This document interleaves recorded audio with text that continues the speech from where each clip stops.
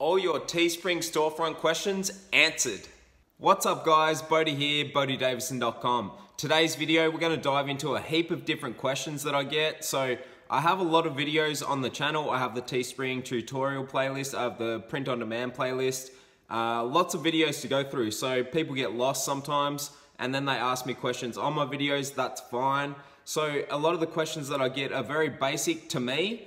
And this video is going to be covering a lot of those questions. It's going to go through the Teespring Storefront and cover as many questions as I can in one video.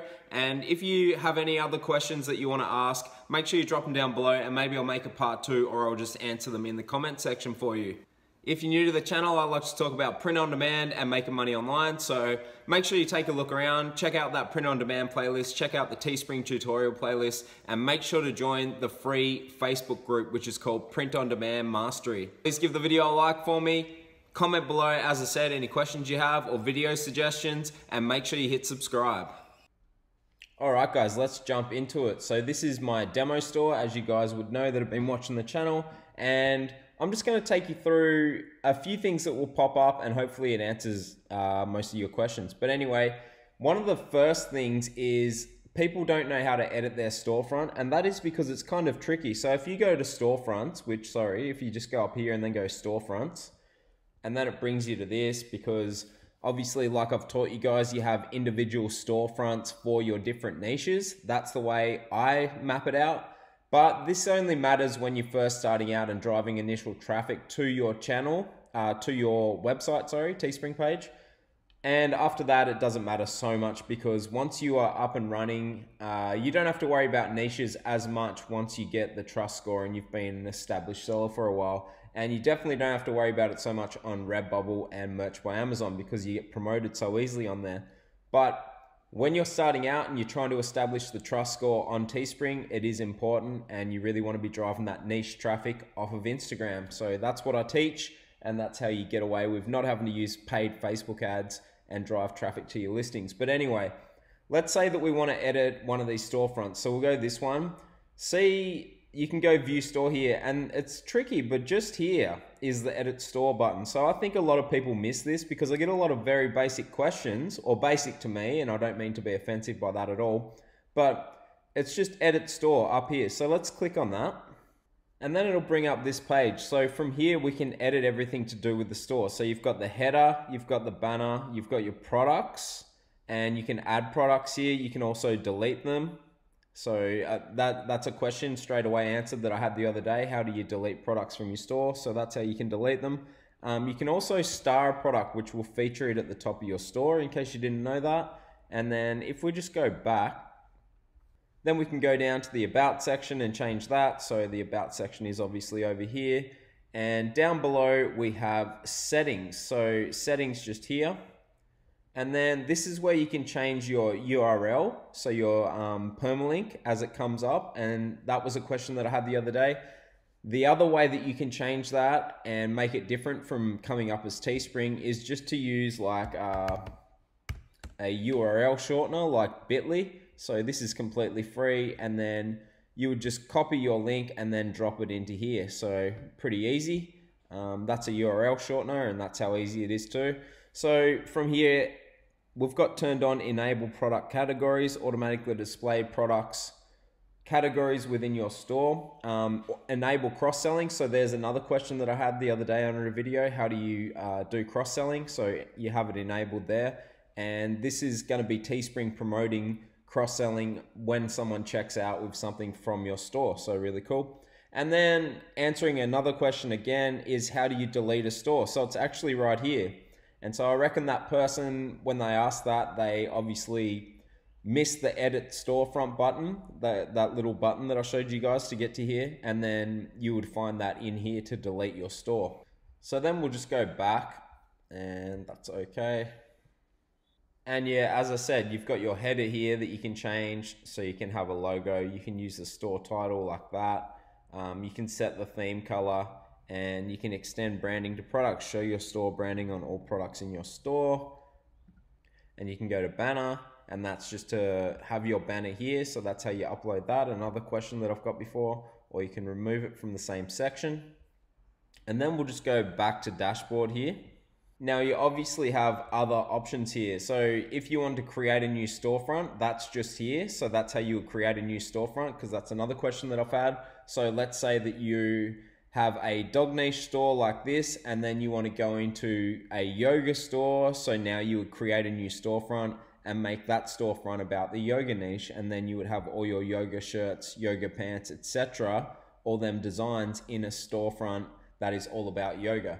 So I'm not a big fan of mixing everything together, like having dogs and yoga and Mother's Day sale and Gamers World all in one storefront. I think it's confusing for the customer, and I'm pretty sure I've seen some studies where people bounce off websites when it's not about what they think it is. So let's say that you have an Instagram and you're driving traffic to the store, and then they get to the store and it's not about dogs at all. It's got all sorts of gaming stuff on here as well. Then people are most likely going to bounce off that store pretty quick. So if it's about what they've clicked through to see, like if it was about yoga, then they've clicked through and then it's a yoga storefront and it's yoga shirts and everything that they're interested in, the niche that they found you from in the first place, and that's why they click through to see what you've got for sale. And then it's got all sorts of stuff like motorbikes and things in there. It doesn't really make sense, and people are very likely to bounce off that store.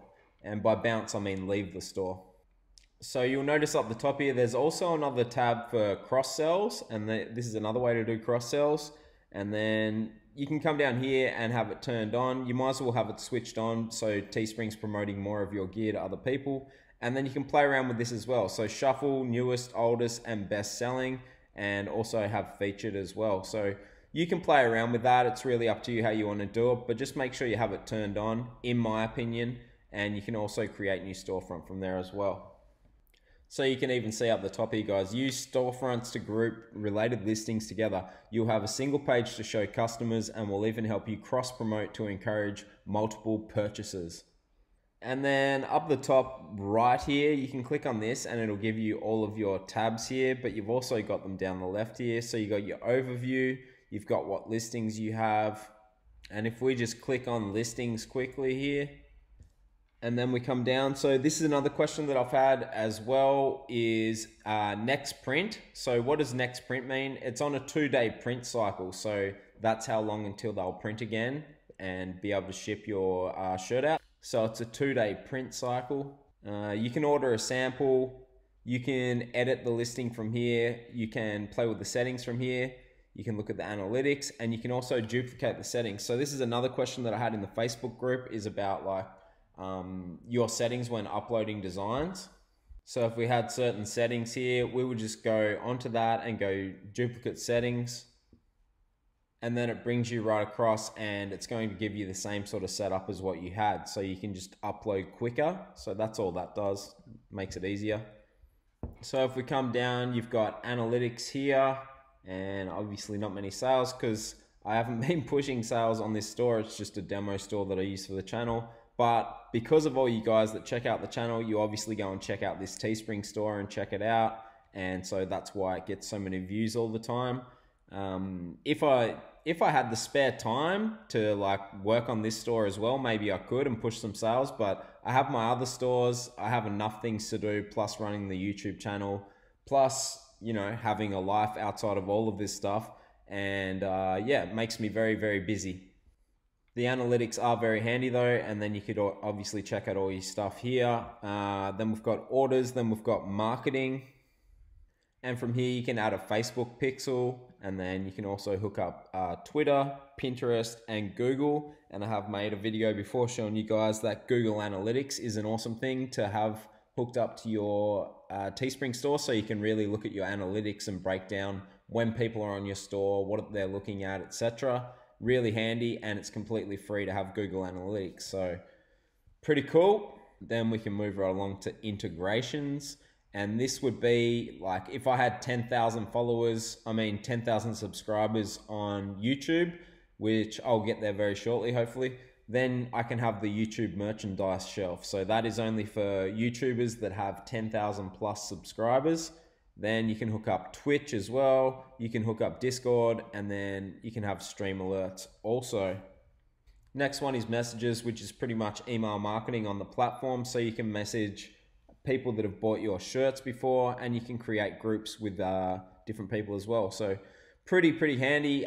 This is, yeah, Teespring's own way of doing email marketing. You can send off emails to people who have purchased from you before and show them your new promotions, things like that, or something they'll be interested in. And it's a really handy way to get, just like having an email list, it's a really handy way to get more sales and create customers for life. Next one down is promotions, and I do have videos on how to make this as well. So you can add a promo code. You can see I was playing around with it here for the channel, creating promo codes. Very easy to do, guys. Go search out that video. It's on my channel in the Teespring tutorial playlist. Just look up something like Teespring promo codes and my name, I'm sure it'll pop up. Then you have payouts, obviously, when you get paid out. So down the bottom here, we have pricing discount, and that is for, just like merch has different tiers, Teespring has its own tier system where they'll give you discounts on how many shirts you sell. So you pay less for each shirt, and therefore you make more profit on each shirt. So the more you sell, the bigger your profit margin will get. So down the bottom we have settings, and I've just scrolled to the bottom here so you don't see my personal information, but you can change the default currency here. That's a question I've had before. And this one here, I've talked about this before as well, but it is important. I recommend having all of these turned on because it's more marketing for your shirts done by Teespring. So you can see they've got basic retargeting, boosted network, enable boosted retargeting, Teespring boosted product listing ads, enable sales through Teespring email marketing. So they're going to do email marketing for you and get on the Google network and the boosted network of Teesprings as well. So why wouldn't you have that on? There's another one here as well, show timer on always available listings, and I would turn this on as well. So have that on as well, because like it says here, by ticking this box, we will always display the print cycle countdown timer on your listings when applicable. The countdown timer can create a sense of urgency for buyers. So any of you guys that are into drop shipping on Shopify or anything like that would know all about the creating a sense of urgency with the countdown timers. There is plenty of studies showing that it does make a difference. Like, people think it's spammy, but it does create a sense of urgency. That's a very real marketing tactic that actually works. And if we scroll down the bottom here, guys, you can see that you set your PayPal address. So you need to set your PayPal address or your Payoneer settings, whatever you want to do.